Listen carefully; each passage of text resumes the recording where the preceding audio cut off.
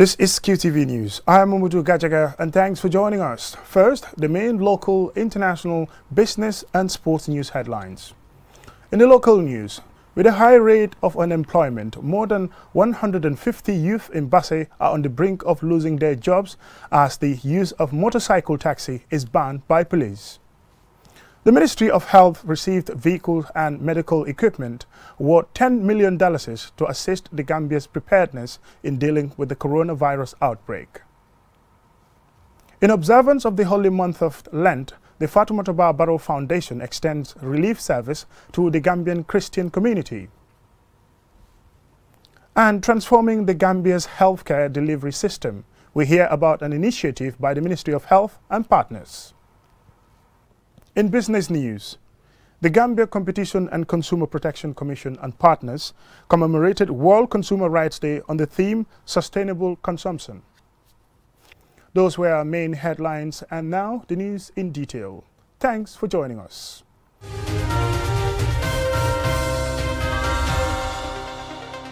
Welcome and thank you for joining us. This is QTV News.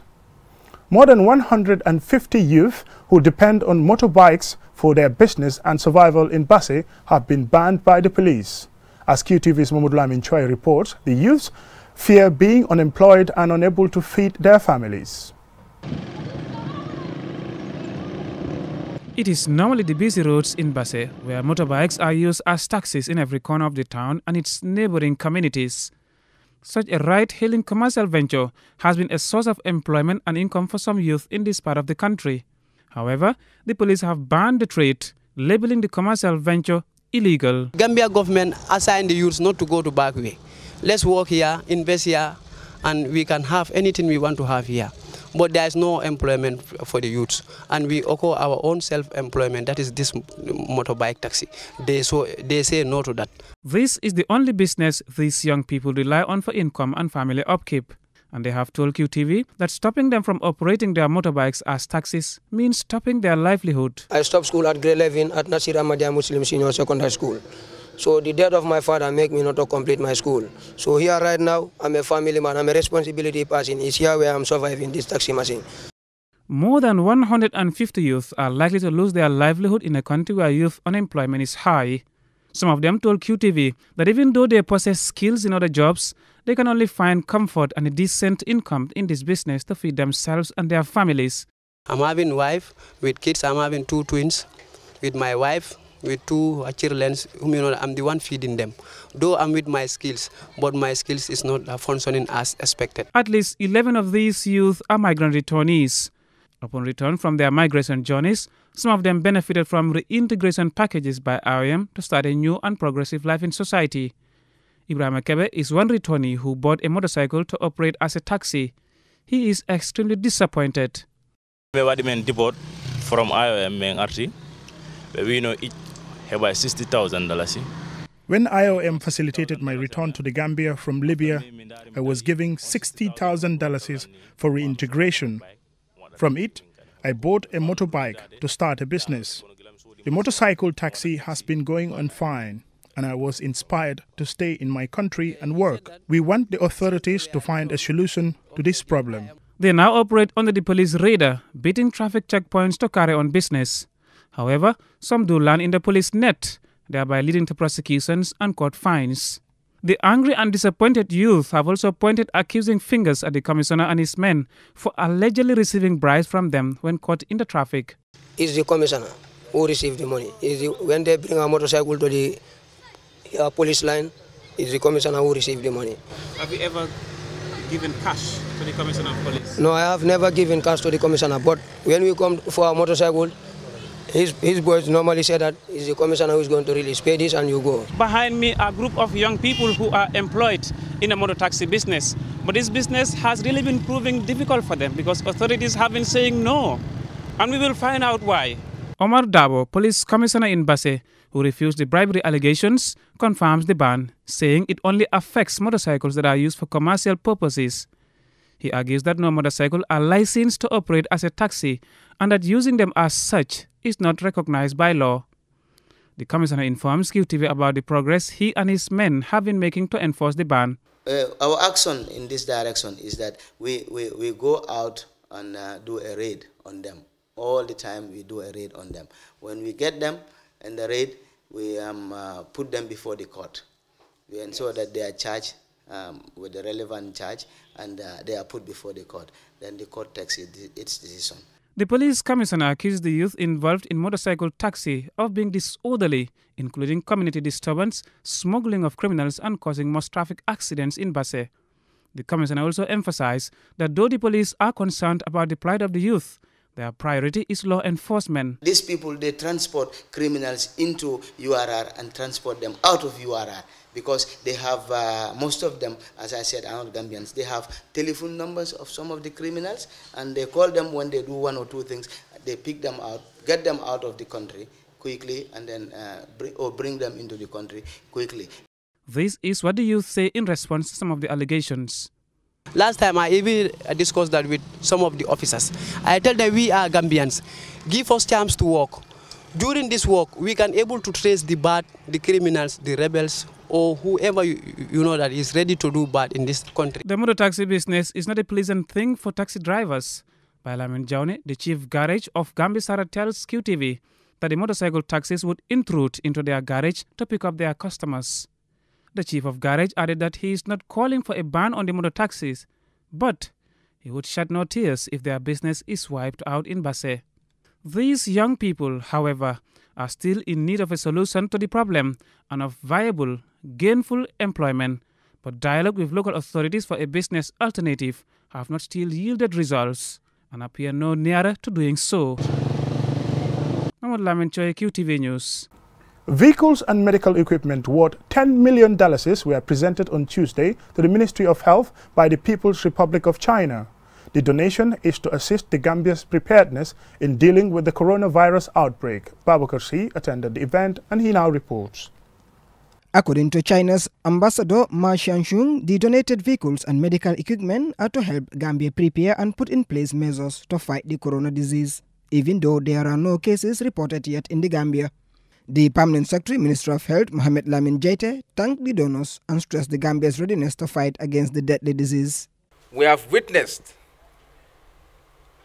countless number of such presentations by the Embassy of the Republic of China in Banjul to the government of the Gambia, and especially to the Ministry of Health. This particular occasion is special in the sense that we are braced up in the fight against the prevention of a global disease that has just emerged, and the entire world is working towards its prevention. The chairman of the National Assembly Select Committee on Health, Usman Silla, praised the People's Republic of China for its continuous support to Gambia.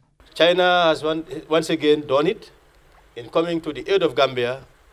This is one of the many interventions, particularly to the health sector, from the Chinese government. Ambassador Ma Xiangxun said the donated items are very expensive and worth the fight against the coronavirus. And the Gambia government is also working on preventing the coronavirus from entering into the country. At this critical moment, as the Gambia's sincere friend and partner, China decided to provide this batch of medical donation. I believe this reflects the valuable brotherly ties between our two governments and the people, both of our countries. The Minister of Health, Dr. Ahmadu Lamin Samate, said the country has recognized China's effort in contributing towards the country's development. Ambassador Ma, we want to reassure you that these vehicles will be put to very, very good use. They will not be abused. They'll be maintained well. Ourselves will monitor the welfare of these vehicles on a weekly basis to make sure that they don't even have scratches. We appreciate this gesture This will go a long, long, long way to provide quality services for our people. And we have seen your passion, your commitment, your dedication to the people of this country. Once again, thank you very much. Yeah. Reports on the coronavirus as of 10th of March indicate that 10 African countries have now reported the case, Burkina Faso being the latest. Globally, over 114,000 cases of coronavirus or COVID-19 have been confirmed, and it has been confirmed that every country in the European Union has reported cases of the disease. Babu Karsi, QTV News. The Fatoumata Bah-Barrow Foundation on Monday presented food items to the Christian community in observance of the holy month of Lent. Amadou Oba attended the ceremony and he now reports. The First Ladies Foundation has a mission to bring relief services and empower vulnerable and disadvantaged people. The donated food items were 200 bags of rice and 100 gallons of oil.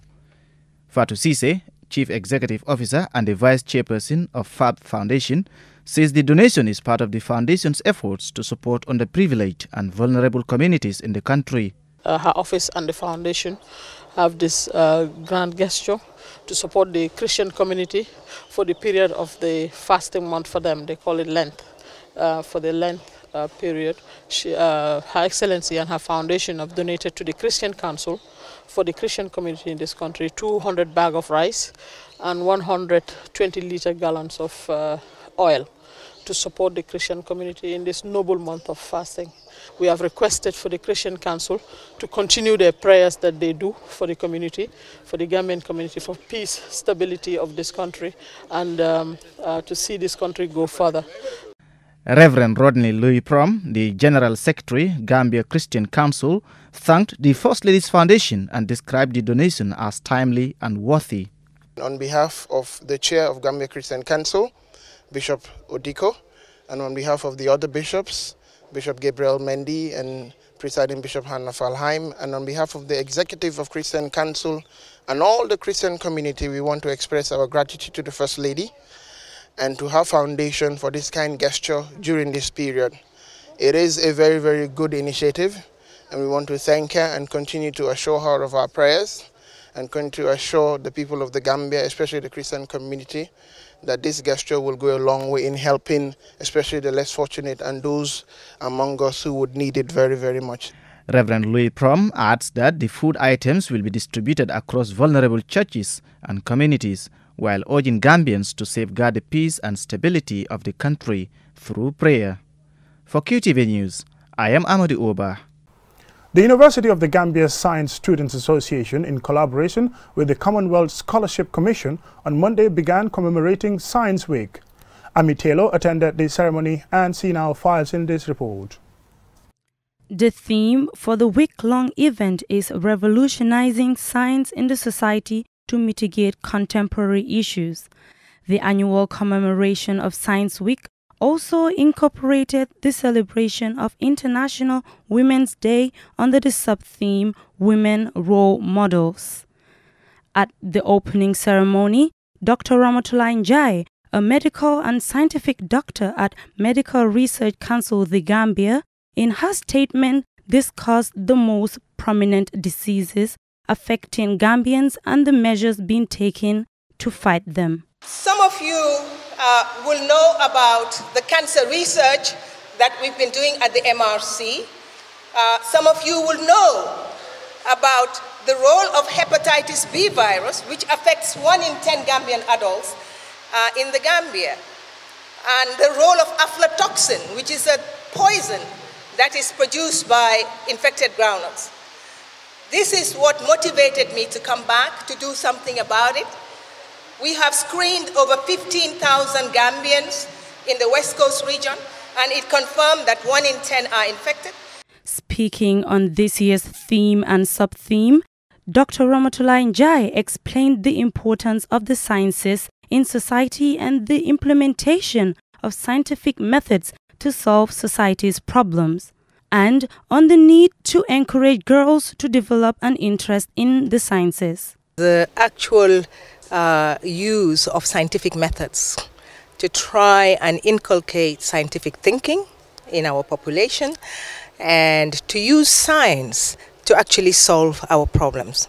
Science can be used to solve so many problems. Caleb Muifong, a Commonwealth Scholarship alumnus, stated the role of the Commonwealth Scholarship Commission in contributing towards the achievement of the goals of the two themes. It's been an honor for us to be able to host this event today and to make sure that the women, but also the young men in our society recognize the potential and the benefit that there would be to associating more women into leadership positions in all the spheres of our society to attain the Sustainable Development Goals that the UN has set for 2030. As part of the celebration, a free health check exercise was conducted on volunteers to know their blood group, sugar level, and body mass index. Mohammed Haidara, the chairman of Biologic Club of Science Students Association, explained the importance of knowing one's health status. Blood grouping and sugar testing and BMI, body mass index, these are so important for individuals to know about, like our volunteers, to let them know about their obesity and also their sugar level, and also to know about which blood group do they belong to. Because that have become so many cases in the society today. Many people do not know their blood group, either know whether their sugar level is getting high or low, or neither know their obesity. This year's themes are geared towards the empowerment of women in science and discussions on the solutions to science problems. Reporting for QTV News, I am Ami Taylor. We will go for a short commercial break, and when we come back, we hear about an initiative geared towards transforming the country's healthcare delivery by the Gambia health authorities and partners. Join us after the break for these stories, international, business and sports news. Oh yes! QCell has exhausted the number 3 series, the 50, 51, 52 and 53 number series. We are expanding and introducing another new number series, starting with 58 and 59. With the 58 and 59 numbers, you can call any QCell number for the same on-net charges. You get the same great service at the exact same charges offered to numbers in the 3, 50, 51, 52 and 53 series. The family is even bigger now. For more information, call customer care on 111. QCell, we innovate, others follow. Right time, right place, right price. Promote your product, business and brand to millions of viewers nationwide or across the globe. Call QTV Marketing on 32-44444 or email us at marketing@qtv.gm for all your advertisement needs. QTV Gambia, right place. Welcome back, and thank you very much for joining us. This is QTV News. KIPTES Gambia Healthcare Providers, in partnership with the Ministry of Health, recently held the official launch of an initiative geared towards transforming the country's healthcare delivery system. QTV's Fatoumata Bah-Barrow has more details. The launch of this initiative, which is to be piloted in the Kanifing municipality, has been hailed by the Ministry of Health officials and local government authorities as one that will transform the country's health sector. KIPTES Health and Wellness Consultancy Group is established by a group of Gambian healthcare providers based in the United States to address the challenges confronting the country's healthcare delivery systems. Deputizing for the Lord Mayor, Musa Bah, Deputy Mayor of Kanifing Municipality, highlighted the importance of the KIPTES initiative.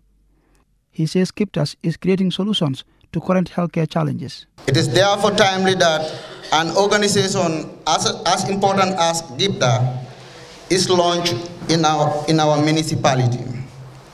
The healthcare services that you will be delivering to our people will go a long way in curbing diseases to a certain degree. Sundu Jaju, a member of KIPTES, explains that among the group's various areas of intervention is the provision of medication management, screening, school health care, ambulance and transition care. Dr. Mustafa Bite, Director of Health Services at the Ministry of Health, says KIPTES is a unique group that is doing a tremendous job in helping government meet its national health targets. We once again recognize the great program, and for its success, it must be integrated with the health sector. If you do a standalone program, it's not linked with the government, it's not linked with the health sector, it's parallel, it will not be sustainable, there will be conflicts, and the desired outcome that we want to have, we will not have it. So I think you should continue the trajectory you started, that is the discussions and the consultations with all stakeholders, just like you've shown here, so that we can have an all-inclusive package that benefits the country and we all benefit. Speaking on behalf of the group, Dr. Keba Mas says the strategies they have will change primary healthcare delivery in the Gambia. With a strong focus and implementation of these strategies, the healthcare landscape in the country will be a trendsetter in the sub-region and will pave the way for an innovative system that will ensure performance and excellence. KIPTAS is a team of experienced and dedicated healthcare professionals with a combined experience of more than 30 years of service working in the most advanced healthcare settings in the world. Although the majority of the group's members are resident in the United States, they also have members in the UK and other parts of Europe. Answana Sonyasi for KTV News. And now to business news. The Gambia Competition and Consumer Protection Commission, in collaboration with the Economic and Management Students Association of the University of the Gambia, on Tuesday is gearing up to commemorate the World Consumer Rights Day. The theme for this year's commemoration is sustainable consumption. Aliou Cisse has more details. The World Consumer Rights Day, observed on 15 March each year, is used to raise global awareness about consumer rights and needs. The day is also used to demand for the respect and protection of consumers' rights, and as well protest against market abuses and social injustices which undermine those rights. World Consumer Rights Day was inspired by former U.S. President John F. Kennedy, who sent a special message to the U.S. Congress on 15 March 1962, in which he formally addressed the issue of consumer rights. The Executive Secretary of the GCCPC, Amadou Cisse, says the theme of this year is very apt, considering changes in consumption patterns. In order to protect the planet and provide fair social conditions for current and future generations, we need to think about the way we produce and consume goods and services. The aim of sustainable consumption is to increase resource efficiency and fair trade while helping to alleviate poverty and enable everyone to enjoy a good quality of life with access to food, water, energy, medicine, and more. We need to raise consumer awareness and understanding of the impact of our choices on the environment. We need to have changes in the consumption choices that we make. And most importantly, we need to sustain it. We need to maintain our behavioral changes. Sustainable consumption is strongly linked to how the environment is managed and protected, which falls under the mandate of the National Environmental Agency. Abdul Samad Hydra, Principal Environment Inspector, advocates responsible behavior towards the environment. With regards to consumer protection, I would like to highlight one key thing. That is the ban on plastic bag ban. The order was passed on July 1st, 2015. Moreover, even if it is politically declared, but it is environmentally friendly. And the agency has been advocating for the ban for almost a decade. But then it came into force on July 1st, 2015. Plastic bags are very harmful to our health, to our environment, which includes the air, the marine, and also the land. Dr. Hamidu Jawara of the School of Business and Public Administration at the UTG says the theme sustainable consumption has a lot to do with sustainable development that does not cause harm to the future generations. So to be able to consume in a way, right, that has little impact on our environment, it's something that is very important, right? And then we can all participate in this. Yeah. So I think the multi-stakeholder approach that these people are using, it's quite useful in helping us, to know what is our part, in making sure that we live in a sustainable planet. The ceremony was also used to celebrate the life and legacy of the late Sheikh Louis, who was a social justice advocate and former Red Cross volunteer. Alassane Senghor, Secretary General of the Gambia Red Cross Society, and Modlami Jaite, Secretary General of the Gambia Consumer Protection Consortium, said the late Sheikh Louis was a very honest, hard-working, and straightforward person. Reporting for QTV News, I am Aliou Cisse.